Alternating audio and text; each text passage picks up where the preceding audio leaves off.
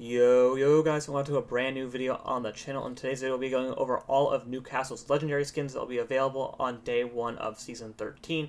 This includes his launch bundle as well that you'll be able to purchase from the store, as well as his battle pass skin that will be able to be purchased from the battle pass, and you will be able to see that in a second.